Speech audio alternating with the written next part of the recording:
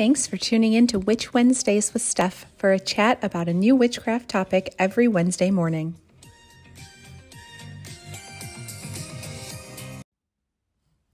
Welcome back to Witch Wednesdays. I'm Steph, and you are listening to episode 73, Charms, Amulets, and Talismen. And I want to say right off the bat that I don't know if it's talisman or talismans. I've seen it both ways. I looked it up. Talismen sounds better to me, so that's what I'm going with in this episode. But I think both of them are fine for use. But if you know the answer, definitely reach out and let me know. But that's what I'm going with for this episode. So when we were talking about charms, amulets, and talisman, a lot of people use those terms interchangeably, and they are very similar. But I wanted to talk about what the actual difference is between the three, even though they're very subtle, and then talk a little bit more about each one in depth and how to use them in your witchcraft practice. So in the simplest terms, to break it down, charms are worn to attract good luck, amulets protect from danger, and talisman attract a particular benefit or power to the owner. Let's start with lucky charms, because I think that's something that everyone is kind of familiar with. Even if you haven't used them specifically in your witchcraft practice, you definitely know of things like lucky socks and the four-leaf clover and things like that. So the word charm comes from the French term charme. I think I'm saying that right, but I never took French. So again, not sure. And that means an incantation or spell. Charms were originally spoken or sung. Eventually, people wanted something that was a little more permanent and tangible rather than just the words. So objects that had a special significance were used as a replacement for these spoken charms and anything that was sung. And when this first started, they were really like bones or remains from something that belonged to a saint or was associated with Jesus. That's when those things became really popular and considered lucky charms. And we still use the word charming in the way that it was originally intended. So when you say it's something like someone is so charming, you're describing them as being well-spoken and has a certain charisma, knows just the right words to say, something like that, that it's charming. And that goes back to that original meaning of the word as incantation that was spoken or sung. So coming back into the modern day, nowadays literally anything can be used as a charm. Again, lucky socks, lucky penny, or coin that was passed down from a family member. A lot of people use St. Christopher medals in their cars. That's a charm of good luck and also an amulet of protection for safety while traveling. And of course, one of the most well-known lucky charms is the four-leaf clover. And the Irish tradition for this says that one leaf is for fame, and one is for wealth, and one is for a faithful lover, and one to bring you glorious health, all in the four-leaf clover. So those were what the four leaves mean, if you were ever curious about that. And there are a lot of other lucky charms that you may have seen. Fish are a very common symbol in the Christian church, attributed to Jesus feeding the masses. The Ankh is an Egyptian symbol of everlasting life and also provides good luck and wards off diseases. So that can be an amulet or a charm. And outside of the sort of religious aspects, the charm bracelet is very popular nowadays. So I think Pandora is very popular, brand for it. And you get the charm bracelets and then attach each of the charms to the bracelet of different, places that you've been or represent life milestones like the birth of a child or things like that. And people give you different charms, for Mother's Day or Christmas or things like that, just representing things that you've liked or places you've been. And that is worn as sort of a lucky charm as well. And a lot of people also collect things that are special to them that they use as charms rather than attach them to a bracelet. That can be buttons or medals, anything of those sorts. And they definitely don't have to be visible like the charm bracelet. They can be worn under clothing or carried in your pocket or purse or just carried in the vehicle. So lots of different ways to use lucky charms. And that's probably one of the most common, mundane ones that people who are outside of witchcraft know about and actually use and don't even consider it witchcraft or don't think of that aspect of it. They just think lucky charm. Next up is the idea of amulets. People have been wearing amulets for thousands of years because early people did not understand the why of natural phenomenon like lightning, earthquakes, any sort of those natural occurrences that are really like strange and frightening if they don't know the science behind it that we know now.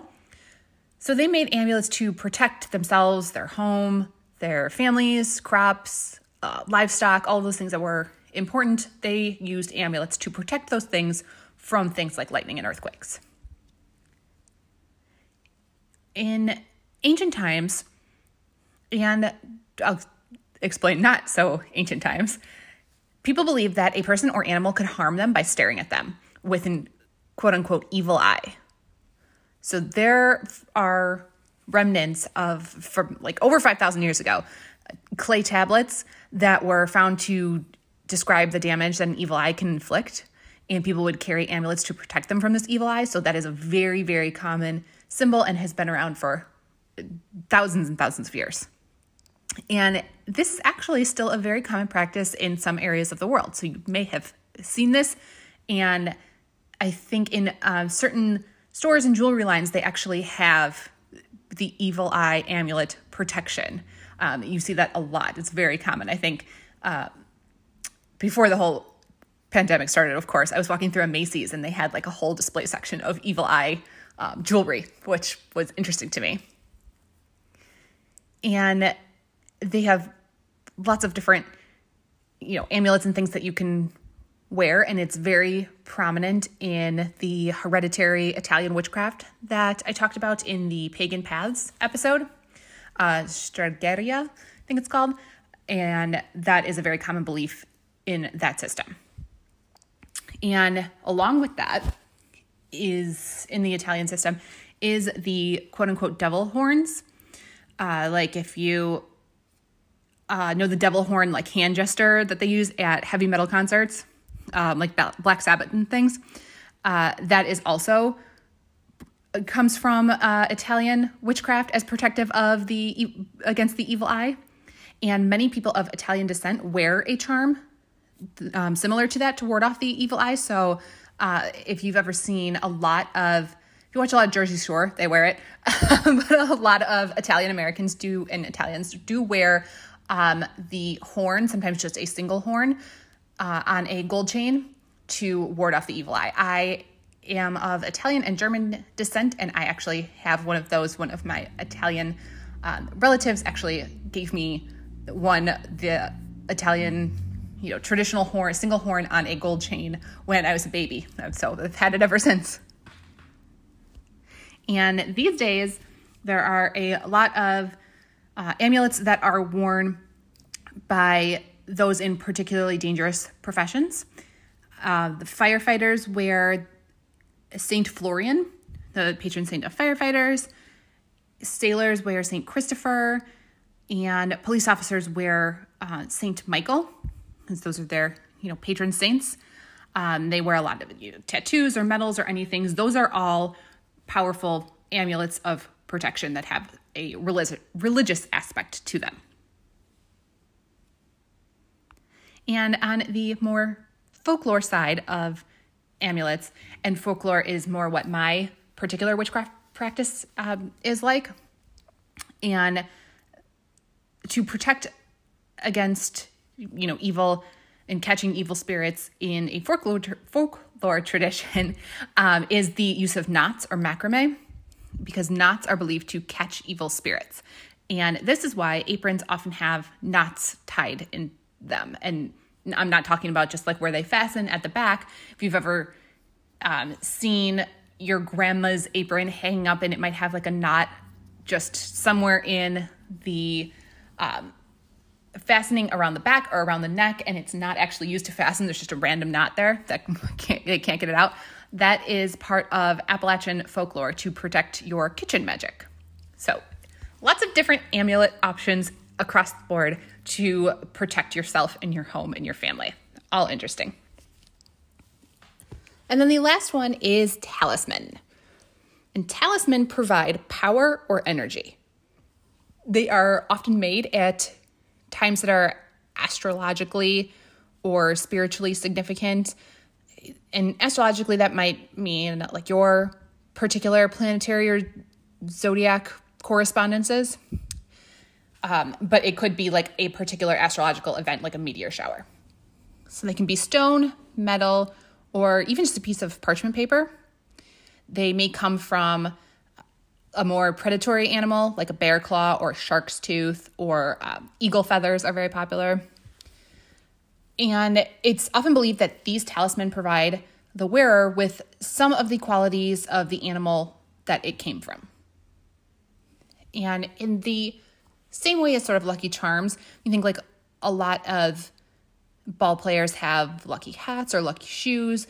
Those hats and shoes can also be worn as a talisman because they may be associated with power. If the wearer believes that it's giving them a competitive edge over their opponents and not just luck, then that would be not only a lucky charm, but also a talisman.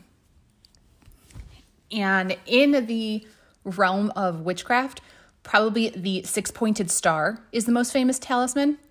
It's an upward pointing triangle that symbolizes fire, the sky, and male energy, and that's imposed over a downward pointing triangle that symbolizes water, earth, and female energy. It's also called the Star of David. It represents the nation of Israel and the Jewish religion, and also is referred to as the Seal of Solomon, because it's believed that King Solomon also used this symbol. But along with the five-pointed star in witchcraft, the six-pointed star is also very common, and that is a talisman of power. Of course, as someone who loves crystals, I cannot end this episode without talking about using gemstones as talismans, charms, or amulets, because the use of gemstones as these things dates back thousands of years. Many soldiers of the Crusades carried stones that had runic images carved into them. Some carried bloodstones because it was ruled by the god of war, which is Mars, and soldiers believed that bloodstones would make them brave in battle and protect them from harm. So the history of using gemstones in this way dates back quite a while. Nowadays, wearing jewelry that's made of gemstones or particular metals are some of the easiest ways to wear charms, talisman, or amulets in a fairly discreet manner. And it's very common for people to like wear their birthstones and things like this that have completely nothing to do with witchcraft. So it's an ideal solution for broom closet witches who want to use, their gemstones or particular stones in this way and not have everybody know that it's a witchy reason for doing so. So the easiest way to choose which gemstones to use in this way is to just, of course, see what calls to you. That's always what I recommend. Certain stones just call to people, certain types of stones, certain colors, anything like that.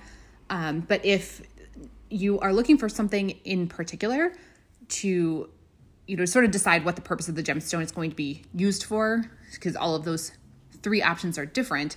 One's, power, protection, or luck. And once you can decide that, then there's better colors of stones that would be better for those situations. You can also use numerology to help you pick up a gemstone. And in order to do that, you would use your date of birth, or if you're, creating it for somebody else, you use their date of birth. But you take the sum of the month, day, and year, and then reduce it down to a single digit. So if you were born, October, which would be 11, October 11th would be 1 plus 1 plus 1 plus 1. And then whatever your birth year is, say it's 2000, then plus 2. So that would equal 6. And that is already a single digit. If you add up all of those digits, say you were born in the 90s, then your number is quite a bit higher. Then you just keep adding. If you get like two numbers, like 24, then you would add the two together, and that 4 plus 2 would be 6. So you just keep going until you get a single digit, except there are considered two what are called master numbers. That is 11 and 22. So if you get those numbers, you do not need to reduce them down any further. You stop with that number. So each number then relates to a specific color, in which case you'd want to go find a gemstone in that color. And I am going to read you the list here, but as always, I have the show notes up on witchwednesdays.com and on Patreon. So if you are looking for something in particular or want to re-reference this information, it's always there for you, listed out to make it a lot easier. So number 1 is the color red. Red stones relate to passion, enthusiasm, and energy. And examples of these stones are ruby, garnet, and red jasper. The number 2 is associated with orange. Orange stones relate to close relationships and personal satisfaction. Examples are citrine, carnelian, and orange sapphire. Number 3 is yellow. Yellow stones relate to expressing the fun and joyful aspects of your life. Examples are yellow beryl and topaz. The number 4 is associated with green. Green stones relate to hard work and accomplishment. Examples are emerald, peridot, and tourmaline. The number 5 is associated with blue. And blue stones enhance clarity and perception and aid in goal setting. Examples are lapis lazuli, sapphire, and blue tourmaline. The number 6 is associated with indigo. Indigo stones relate to caring for others. Examples are sodalite and iolite. The number 7 is associated with violet. Violet stones relate to spiritual truth, higher consciousness, all those things. And examples are amethyst, but also garnet or purple ruby. And those are the ones that I mentioned in red stones, but both of those options can definitely lean more red or more purple when you see them in person. The number 8 is associated with pink. Pink stones are stimulating and energizing, and they are all about enabling progress. Examples are rose beryl, rose quartz is a popular one, anything in that sort of light pinky family. The number 9 is actually clear, and clear stones symbolize pure energy. That's nurturing, loving, and ultimately successful, but very clear and pure. And examples are clear quartz and diamond. And then getting into the master numbers, the number 11 is associated with silver. And silver stones are peaceful and gentle, but also possess great power and provide enormous potential. And hematite would be the example for a silver stone. And the number 22 is, of course, associated with gold. And gold is used for, aiming high and sun energy and knowing no limits. And examples are, of course, pyrite, which is known as fool's gold, but also tiger's eye. Tiger's eye has some golden hues in there. So that is a great way to use gemstones, use gemstone jewelry, and pick something in a color family that's related to what your intention is going to be for wearing it. And we've talked about color correspondences on this podcast before, so especially in the candle episode. So I don't think any of those will be a surprise to you, but you can also, just use your birthstone or anything like that. And naturally, we want to talk about cleansing and consecrating your new tools. Just as in most things that become part of your magical practice, you have to cleanse and charge your talisman and amulets that you buy from someplace, like a gemstone or metal or something like that. Generally, you do not want to cleanse a charm because, again, the charms are lucky. So like a 4-leaf clover or lucky penny that you found, you don't want to take away that luck, so you're not trying to cleanse it. You just want to charge it with your own energy to make it yours and make it connect with you, but don't have to cleanse it. We have lots of, different talks on cleansing rituals on this podcast, lots of different ways to do that, and I think everybody has their own preferred method So those would all work with your talisman or amulets. And in the same way that you do it with crystals or gemstones, you can make it as simple or as complicated as you want. You can definitely write a full ritual for cleansing and consecrating, but you don't have to. You can also just put it out in moonlight. And then once it is cleansed, you definitely want to imbue that talisman or amulet with the intent, the specific intent that you have for it, and either set it on your altar or someplace that is sacred to you. And then come back and feed that amulet with your intention for a total of 7 days. And then you can, wear it, bury it, place it on your desk or in your car, whatever its intended purpose is. And that would be just one way to sort of imbue that energy in there and then be able to have that continually working for you, whatever space that you put it out in, that also connects with your own personal energy. And the last thing I wanted to talk about is, of course, what I have in my own home, my own personal practice that I use as any one of the above. So, or amulets that are, generally protective, I have a tiger's eye that I just keep in my car. I've mentioned that before. That's just a very simple way that I have, it's daily practice going on. Was that I consecrated that with this intention of protection and placed it in the car because that is tiger's eye is associated with protection and travel. So that is one way that I use a gemstone. And in general, I am a big fan of using gemstones. I've talked about that before. I have lots of crystals and I'd like to collect them, and it's definitely an overrun collection at this point. I'm working on it. But I like to charge those crystals with the specific intention that I have for them and keep those as protection and other reasons around the house, like definitely protection around the house, but also use citrine to, help my plant grow and things like that. So I am definitely a fan of the gemstones, but there are other ways that we use these in or around our home. I know I've mentioned before that my husband doesn't practice witchcraft. He's actually still Catholic. So and he's a firefighter. So he has the various religious medals for his correct patron saint and all of the things like that have been consecrated by a priest that he keeps for protection in his car and in his locker at work and things like that. So it's definitely not a sort of witchcraft only thing. You can definitely have the religious aspects to it. So we use those as well. And he has his own, sort of like lucky things, lucky ideas, like his, lucky Blackhawks shirt to wear to make sure the Blackhawks win and things like that. So a lot of people do have those things without it being associated with witchcraft. I don't particularly have any lucky charms. I did when I was in high school. I had this little pink, I don't even know what it was. It's just a little character, and it had all these little plastic spikies on him. I don't know. It was this tiny thing, the size of my thumb, this little pink puffball.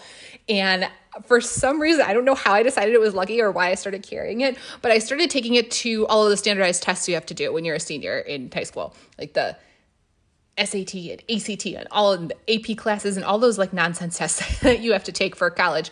I started carrying that little thing with me into every single one of these tests, and they all went well. So I considered it lucky and just kept carrying it. So that was my little lucky charm back then.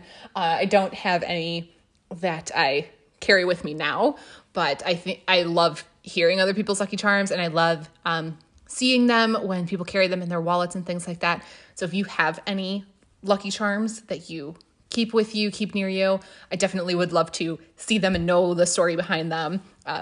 Tag me on Instagram and share what your different variations are. Obviously, they don't have to be gemstones or anything particularly witchy. They absolutely could be clothes or little pink puffballs, figurines, anything like that. So if you have anything like that, definitely share. And if you use any amulets or talisman, I would love to see those too. But that is all I have for you this week on charms, amulets, and talisman. Again, reach out on Instagram, Witch Wednesdays Podcast, if you want to share any of yours. I definitely love to hear it. And every week we have a chat going over on Discord related to that week's episode. So I will definitely be asking the same question over there. So if you have not joined the Discord community, it is a great place to be. And that is always linked on witchwednesdays.com or over on Instagram that you can find the link to join that.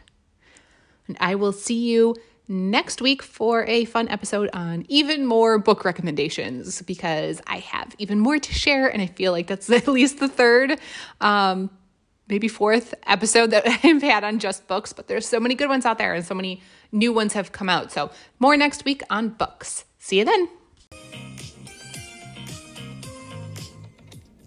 Need even more witchcraft? Subscribe to Patreon for exclusive bonus content 3 times a week and order Sabbath boxes and other supplies at witchwednesdays.com. Be sure to follow on Instagram at Witch Wednesdays Podcast.